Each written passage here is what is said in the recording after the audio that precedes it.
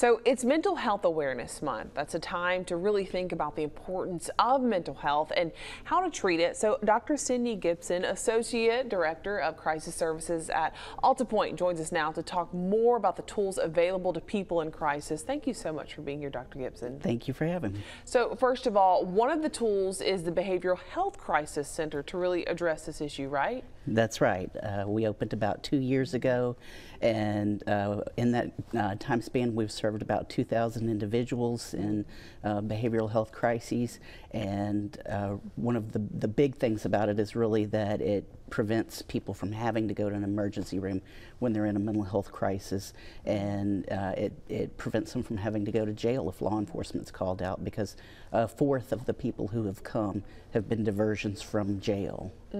So this is something that's very needed in our community. Absolutely. The Department of Mental Health allotted funding 2 years ago for crisis centers throughout the state, and we were lucky enough to get that here in Mobile.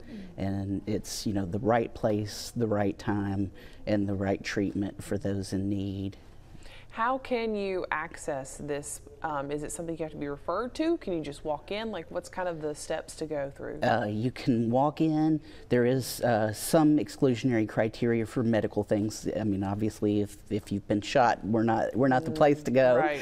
But the easiest way is to call our Access to Care line at 450-2211, and that connects you to somebody who can talk with you about what it's going to be like and what you need to bring and such. It's a temporary facility, so we have a 23-hour observation unit that's focused on really getting folks back on their medication quickly, getting them back into the community with supports, and then we have an extended observation unit for folks needing a little bit more that's up to 7 days, but beyond that we.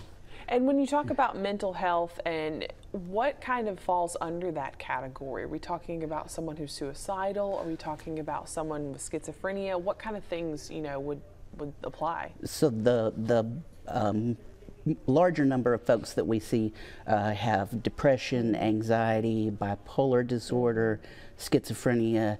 They may have been off of their medication and having trouble at home or wherever they live, and just need to come in and get started back on medication, see somebody and get hooked up with those other services like therapy and outpatient services to help them get back on their feet and stay stable in the community. And this is a great first step before something bad could happen to them or to maybe a loved one, something domestic, right? Absolutely. And law enforcement are de facto first responders in a mental health crisis, and part of the goal of this center is to prevent that, prevent them from always being the one dealing with it, prevent jails from being overcrowded with individuals with mental health issues where they're not getting the treatment that they need.